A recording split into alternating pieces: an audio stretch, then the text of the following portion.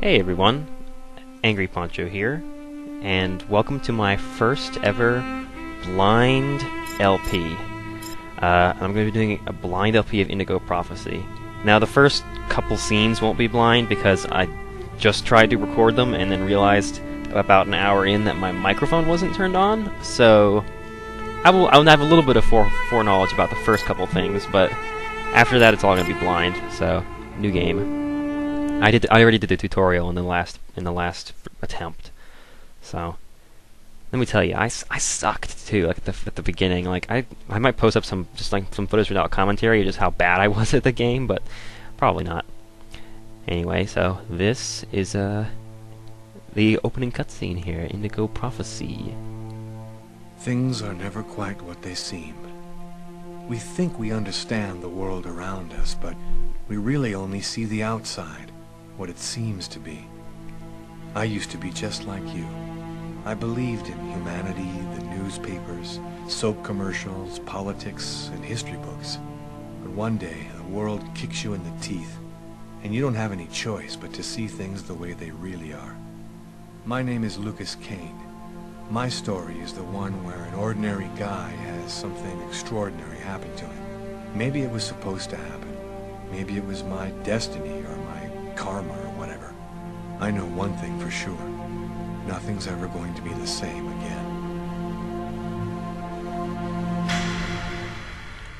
again. Pretty nice little opener there. Indigo Prophecy. Nice.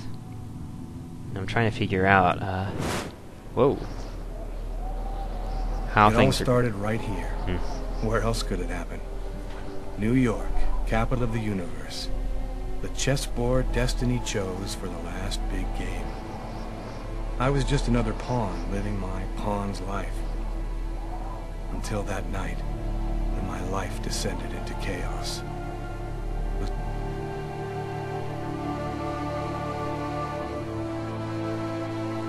Statue of Liberty. Look how bright they made the city look. That's just so cool. With the moon and all the snow. Hedwig?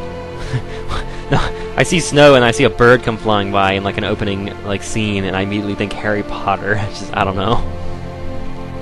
It's probably not Hedwig though. I mean, it's a crow, you see. So here we are at Doc's Diner.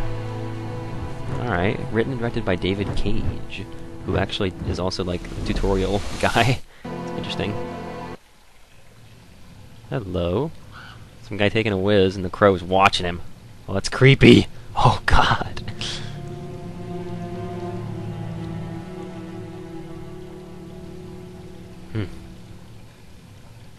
Ugh, what the hell, man? And there's somebody... Ah, look at this.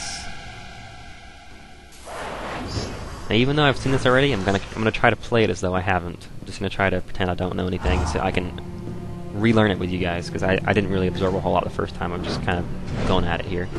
Whoa. Yeah, that crow's scary. It's got some kind of... Jeez.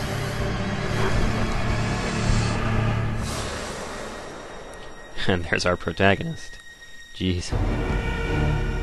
Oh god! It's like Predator. He's up there, he's like... waiting, like ready to come down and strike. Jeez.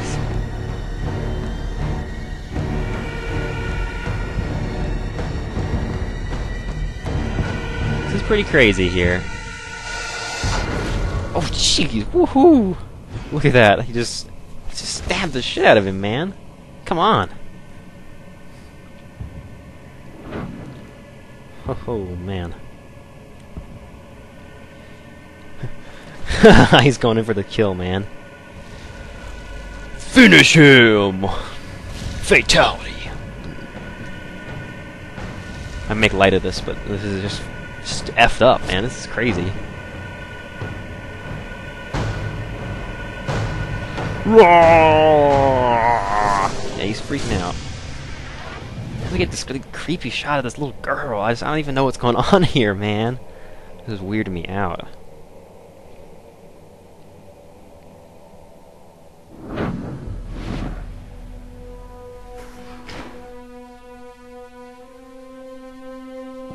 Whoa. What? What have I done? Whoa, yeah, he's not feeling too good.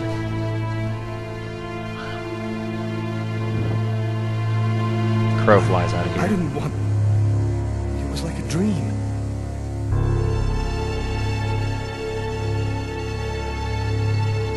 So we're in the bathroom of this diner. Oh, crap. Seriously? Oh, jeez. We gotta do something about that. Because he... I've got to get out of here, but before somebody comes in here. Alright, so let's get out of here. Alright. We'll turn on the subtitle because it's kind of hard to understand sometimes. Let's get this right. Turn the music down. Turn the voices up. Effects and music go down. Here we go. I'm going to turn on... Oh, that's not right. Leave that alone. Where's subtitles? Where's that option? Oh, it's in the main menu, isn't it? Shit. Ah! Are you serious, man? Are you freaking serious? Let's go back. Alright, I'm gonna zip back to the main menu real fast, and we'll get right back to this. I promise.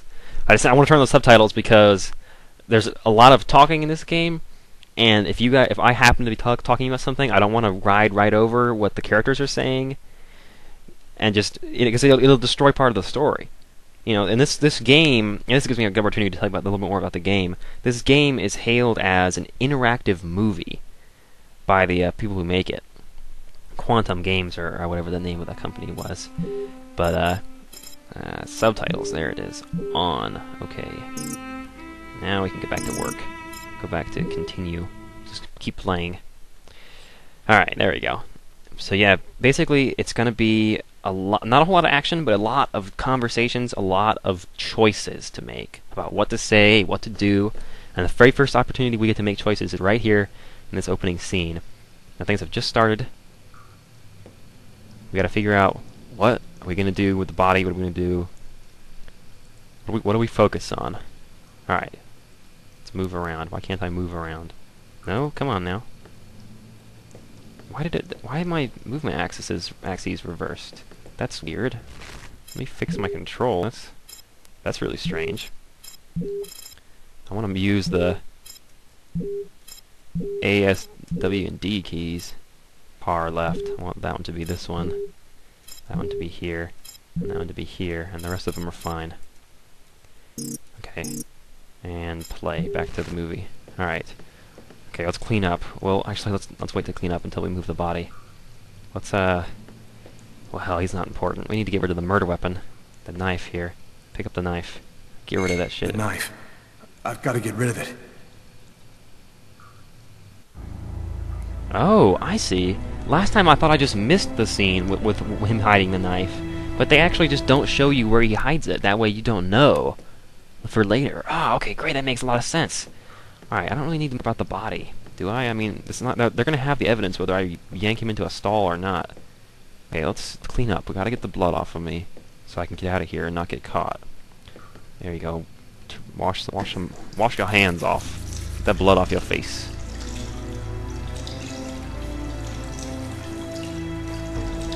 There you go. It's a little bit better. Alright, now what else do I need to do to get rid of evidence that it was me? Alright, I could clean the floor if I wanted. That's what I did last time. I stayed in here and I cleaned the floor. Anyway, because I was like, oh, maybe we can hide the evidence. It'll take them longer to find the body, but what ended up happening is like... It's barred up. I can't get out this way. The cop just happened to, like, walk into the bathroom just as I was leaving, and so he saw me. And it was just like, oh, damn. I mean... anyway, and then, like, I got another eyewitness because I ran right out the front door of this place. Let's go ahead and walk out very casually now. No need to worry here. I'm going to see if I can't just exit. There's another door. Yeah, this is like the back door here. I'm just going to get the fuck out. Sir! Don't look behind you. The waitress. She noticed something. I'm done for. What is it? Yes? I think that you might have forgotten to pay your bill. Oh, yes, of course. Excuse me. The bill for the meal. How could I forget that? Quick, before somebody finds the body. Right, okay. Put the bill. Go. Okay, see, last time I just ran right out the other door. I didn't even have the option to, like, pay for this shit. Go ahead and pay for it. Wait, what did it say? Yes, put the money on the table. There you go. Good job. Let's get out of here. I don't want to get caught. And we can leave through this door, can't we? Oh crap, I just realized something. I'm creating another eyewitness. Because there's a homeless dude out in the alley. Damn. I need to get out of this neighborhood before the police get here. Anyway, basically we just run now. Whew, okay, so I did things a little differently than last time, although I still managed to create 2 eyewitnesses. So maybe it's not possible to get out of there without creating an eyewitness. Anyway, let's get in the car. Go through this. I actually happened to find this taxi by chance last time. Brooklyn, please. Yeah, he found the body alright, right away. Nobody goes anywhere. A crime has just been committed. I'm going to have to ask you to stay calm and wait here for the police to arrive and check your IDs. Yeah, so the homeless dude saw me. The waitress noticed me, but the cop didn't see me. Okay, so I guess no matter what you do, that woman notices you because you have to either pay the bill or leave without paying, and either way she notices your face, and so I guess there's no way to avoid that. But this way around, the cop didn't see me, but the other guy did. So I guess I'm really not any better off than I was the first time when I did it blind, because I have 2 eyewitnesses, except now instead of the cop I have a homeless guy, so...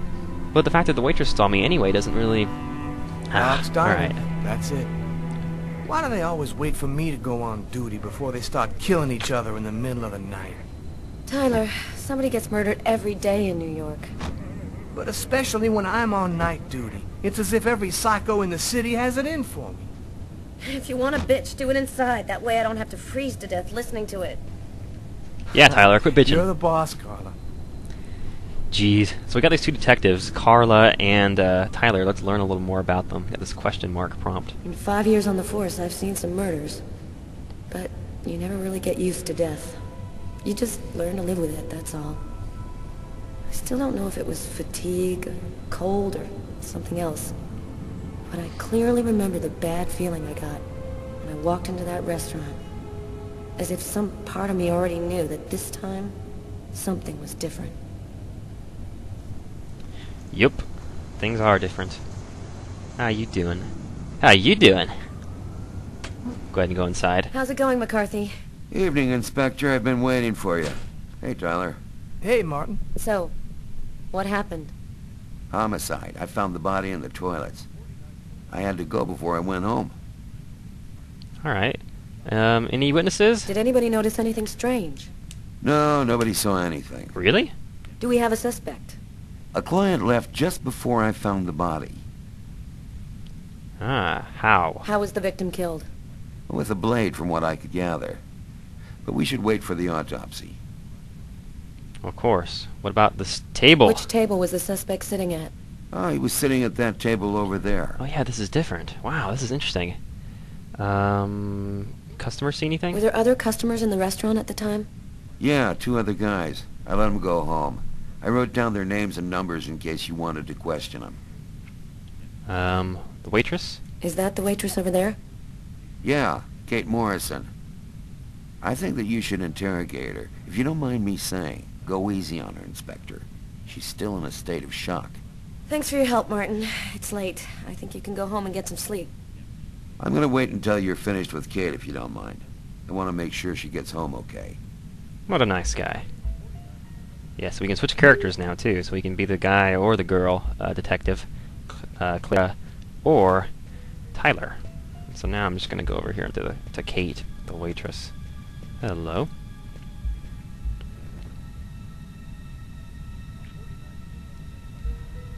Now you're probably noticing those icons at the top of the screen. What I'm doing is Kate? like sliding the mouse to do things. I'm Inspector Carla Valenti. It's kind of tricky, actually. I'm in charge of the investigation here. Would you mind answering a few questions? No. Go ahead. Did you see the suspect? Can you tell me anything about the customer who left just before they discovered the body? He was just a normal guy. I didn't really pay any attention to him. Oh, nice. Nice. How are you doing? Have you been working here long, Kate? It'll be 11 years next month. I've seen all sorts in this place. Down and outers, junkies, you name it. The till's been robbed a few times, but murder? That's a new one. Poor Johnny was such a nice guy. Someone else? Could anyone else have come in? No, I don't think so. You can only get in the front door. If somebody else had come in, I would have seen them. So it had to be that guy.